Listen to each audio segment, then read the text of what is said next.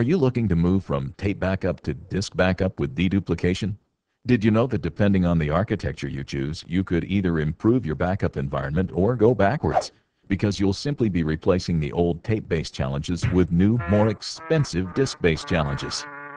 Many factors need to be assessed, such as the product's deduplication method, whether the solution provides adequate compute width capacity to keep up with your data growth, and whether the product inhibits restores due to a lengthy rehydration process.